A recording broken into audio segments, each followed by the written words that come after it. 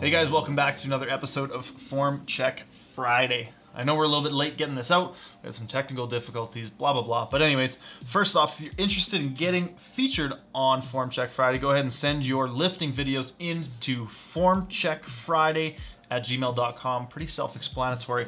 Need only submit once. We do keep the pool of existing submissions until they're featured, at which point they're deleted from the pool. So no need to resend anything. As a point of interest, and something I think is worth discussing, if you guys are interested in coming out, meeting some of the Calgary Barbell coaches, and learning a whole heck of a lot about lifting, sleep, nutrition, velocity-based training, mental imagery training, all kinds of cool stuff. We're doing some seminars in the UK, outside London in Basingstoke. We're also doing a seminar outside of, actually, sorry, I'm not sure where it's near, but it's in the MEAUX, the Meaux region of France, in a place called Villenoy. So if you guys are interested in coming out and meeting the coaches, learning some stuff, go ahead and head over to calgarybarbell.com, scroll down a little bit and click on the seminars link, and that'll take you to the ticket prices. I believe there are some early bird prices still available if you guys are interested in joining us for those. Now, without further ado, let's get down to it. So our first submission here comes from Eugene. Now, Eugene is doing some squats, I do believe, and let's take a look at those squats. So I think he mentioned in his email he has issues trying to keep his knees over his toes, and he notices his sort of knee valgus or knee collapse. Now, one thing that I would mention is that honestly, it's not always that big of a deal needing to fix that knee valgus. It does look like it's kind of paired with him tipping forward a little bit. So if we could get that knee valgus to lessen, we might be a little bit more efficient. So honestly, one of the biggest things that I've found is when people try to minimize their knee valgus, they end up pushing their knees out, which generally kind of works against you once you hit the hole. By pushing your knees out too far, it causes them to collapse into a stronger or more efficient position, which for you is with your knees in a little bit. So by pushing the knees out too hard or too far, we're actually causing that change and making it harder to catch the knees in a certain position. So what I would try, Eugene, is I would try thinking knees forward. Just push your knees straight forward. Don't worry about them going out too far, and that way you're gonna get less shift. And if you get less shift, then ideally it's less dynamic for you to have to kind of catch as it happens. The other thing I would play with is stance width. Now, if you think about bringing your knees in, or sorry, bringing your stance in just a tiny bit, we can see that the knees are pretty comfortable pushing from about, let me get my pencil here, so about this position. Now, if we go straight down from there, it might just be that you're a little bit more comfortable or a little bit stronger in a narrower position. I think that's something worth investigating. The other thing I would try to do is work on some pause squats or pin squats where you can really highlight that bottom position and try to achieve reps where you don't see the fault happening. So if you can accentuate that bottom position, forcing yourself to be able to drive up from here without the knee collapse, then you're gonna be able to repattern yourself to do it less. Those other things that I mentioned there as well, in terms of cueing, less knees out, more knees forward, and maybe play with your stance width and see if those combined have the impact that you're looking for. We're gonna pull up our next video here, and this comes from Ethan. Ethan's doing some sumo deadlifts. So let's take a look at Ethan's sumo deadlift. So it looks like he's doing a pretty good job pulling into tension there. We've got a very narrow grip here, which is something I might want to address. Simply being able to pull your back sort of a little bit more, pull a little bit more depression in the shoulder blades might be easier with a bit of a wider grip, as well a wider stance. Maybe toeing out a little bit less. It looks like we might be toed out a little bit further than where the knees want to go, causing you to essentially collapse in these arches here. So watch this foot as we start to pull. Oh, there we go. There we go. So watch this foot. We're having a real hard time kind of stabilizing. You notice that there's a lot of movement and a lot of shaking in the foundation of the lift there, which I think is probably caused by being a little bit too toed out. We notice that knee knocks in just a little bit as you initiate the deadlift. So the biggest things I would work on, pretty decent starting position actually, but you're a relatively long guy, you've got long legs, so I would advise you to try to take better advantage of limiting your range of motion, limiting how much of that length you need to pull through by widening the stance a little bit, which will allow you to widen your grip just a tiny bit. Now I'm thinking, what it looks like here is that the knurling, if the knurling is here, your grip is maybe just inside of, or kind of like midway through the knurling. You got maybe 2 fingers on the smooth, 2 fingers on the knurling. I would come out until your first finger's on the knurling, and that's usually a pretty good spot for most people who are comfortable narrow, but it's gonna allow you to get a little bit more depression through the shoulder blades, which is gonna keep that bar better in line while you're moving through your deadlift. The other thing, like I said, is I would move the heels out wider and bring the toes in a little bit so you're not quite so toed out. I think that's causing a little bit of instability in your bottom position and just making the position feel maybe a little bit more awkward than it needs to. So try those out. And I think that's going to help. Let's look at some of the later reps here and see what else, if we see anything else break down. Now notice that the position is looking like it's getting harder to hold for the back there, and part of that is more than likely because of the grip width and that sort of exaggeration of your stance. Hopefully that helps, my man. And we're gonna look at Joe's bench press next. There it is. Beautiful. Joe, what are we doing, man? Tarp's optional, clearly. Shirts are for suckers. Let's see what's going on here. So pretty tight setup. We'll notice one thing, I'm just gonna point it out right off the hop. He sets his shoulders in the setup. Now as we unrack, we don't see those shoulders change position. Watch. Whoops, that's not what I wanted. Sorry guys. There we go. Shoulders, watch those shoulders as Joe initiates and unracks this bench press. The setup here, he's got a good position, a little bit of arch going on here. Those shoulders didn't move as he unracked the bar, and that's often something that I'm critiquing people for on this show, on this series, whatever you want to call it. But that's a big thing, especially with these commercial racks. You notice how big the difference is in pin height. Now when you have to adjust the pins, it can make it really tough to find an ideal sort of start position there. So far so good is what I'm saying here, Joe. Ooh, aggressive leg drive. Yeah, watch this. And on the drive, gotcha. I got daylight, Joe. Got to get that butt down, my man. So that'd be a big thing to work on there. Couple different things you can try. Now playing with your stance width and playing with how far back the feet are can often help you with that. The other thing is I would use more leg drive in the descent so that throughout the lift your leg drive is more consistent. It's not something that's off and then snapping on, which is causing a big shift in position. It's something that's driving you up onto those shoulders consistently throughout all of the reps. The other thing is we're getting a fair bit of sink now, especially on that last rep. I want to take a closer look at this last rep here. So we come down, we're sinking in pretty good. Now in this bottom position, we'll see if I can catch it here. Watch these elbows and watch these hands. We'll see if I saw what I think I saw. So right as we initiate the lift there, out of this bottom position, can I scrub? No, that's not gonna work anyways. But we're getting this like shakiness, really needing, because we're completely relaxed here.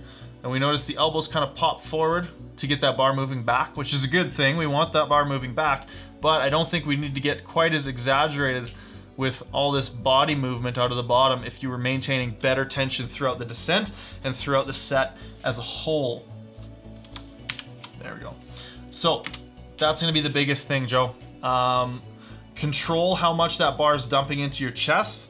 Control that leg drive a little more. Try to be more consistent with the leg drive. That was actually a really good rep. I know I'm getting a little bit sidetracked here, but in terms of the amount of sink and touch, that was a bit better. Still butt off the bench. We got butt off the bench on almost all these reps, if not all of them.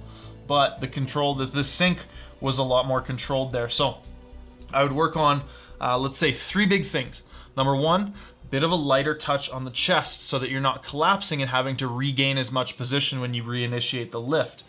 Number 2, consistent leg drive so that you're not picking your butt up off the bench when you start to press back off the chest. And number 3, I think I only had 2 things. But those things I think will go a long ways for you. So work on those and let us know how that works out for you. Number 4 is gonna be Brandon doing some deadlifts here. Now let's take a look at those. All right, Brandon, looks like you got a pretty cool sort of garage gym vibe going on here. I like this setup. All right, looks pretty solid. Look at that. That's gonna be something I'm gonna point out right away. The boys got those shoes. I'm sure that were I a younger man, I would say that they're lit or they're fire or something like that. Those are the shoes that I wear. Nike Hyper KOs.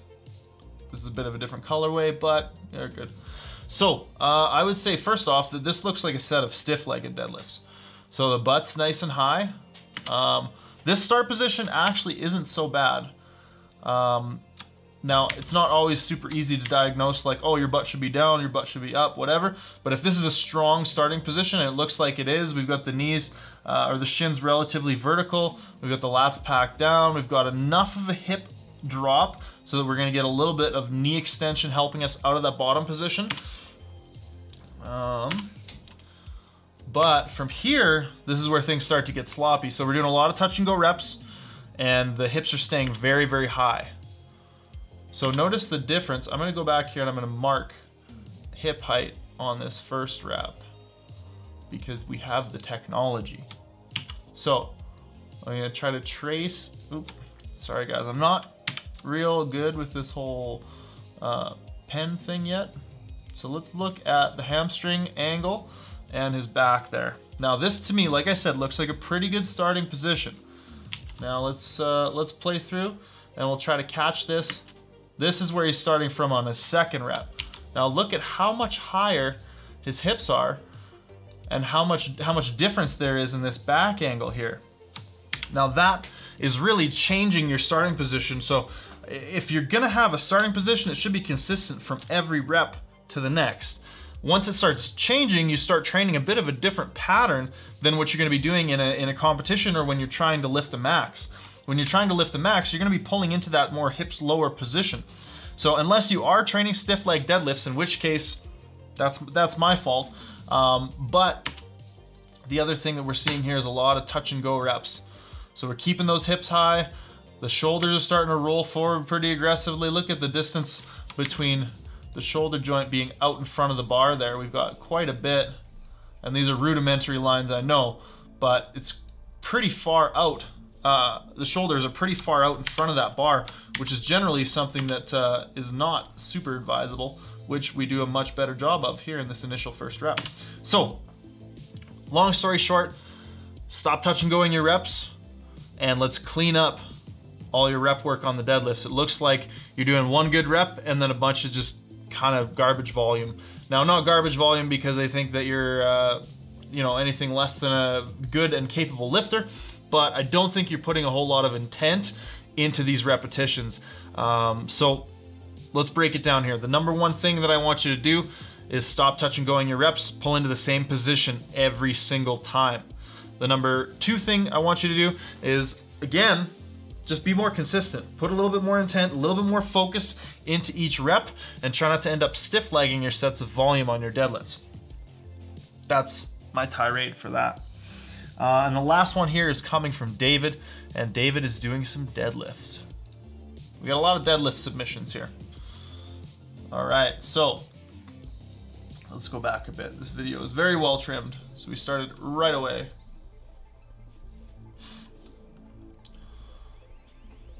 So it looks like for David, we might actually be getting a little bit too low in the hips, because what's happening is those knees are causing a pretty decent deviation in the bar path, and that start position is changing quite a bit from where it's starting. So let's see here. Just gonna pause it so we can scrub through this a little bit easier. Here, pretty decent start position. I think one thing you might be doing is getting that bar a little bit too close to the shins, honestly. With the bar so close to the shins here, and let's just, sorry, I'm gonna clear that. Let's take this point and be conscious of this throughout. this lift. Now, as we start, you can see the bar moves out in front as necessitated by this shin angle here being a bit steep. So he's got to go out to get around his knees because he's starting that bar just a little bit too close. Now, if he started the bar a little bit further away, like here, right?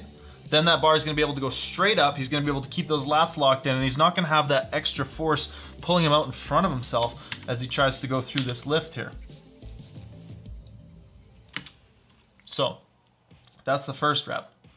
The second rep, so we're doing a good job actually of pulling these lats in here. Now if you watch what he's doing right here with pulling those shoulder blades down, you see that depression? This is something I talk about a lot that a lot of lifters don't do very well, and David is actually doing a very good job of it. But as soon as he starts, you'll see we get packed in and then pulled out around his knees. So I would say try to put the weight on your heels a little bit more so that the knees shift back. Now that's almost definitely gonna raise your hips a little bit, but it's better off that you start with that hips raised position than get thrown into it by starting the lift. See how we're hips down here, and then the first thing that happens, watch his butt as we start. Boom. First thing that moves in this first frame is those hips start to hike up. Now again, if we started with those hips higher, we'd at least be able to anticipate that and start from a stacked, strong, braced position with those hips higher instead of being thrown into that as we start the lift.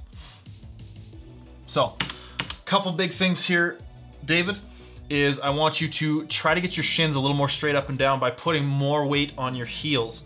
Load those hamstrings, push your butt back behind you. Yes, it might start you a little bit hips higher, but I think it's gonna allow you to maintain a more consistent position off the floor, excuse me, and not see those hips rise as you start through the lifts. As well, don't worry about getting that bar touching or right up against your shins because it's getting thrown out because it's almost a little bit too close to you. All right, guys, that is it for us today. Thank you so much for tuning in, and if you guys have any questions about any of my critiques on any of these lifters, or you have some critiques of your own, potential solutions for any of their problems, feel free to share it in the comments below. Please be constructive. Any unnecessarily negative comments, I'm probably just gonna delete because we don't want none of that jazz here. We're constructive, and we're here to help people be better lifters.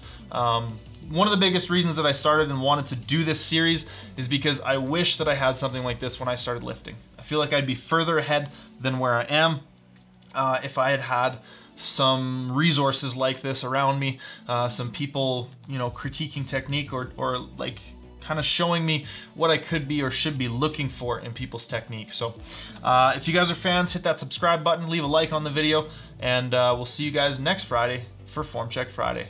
Take care.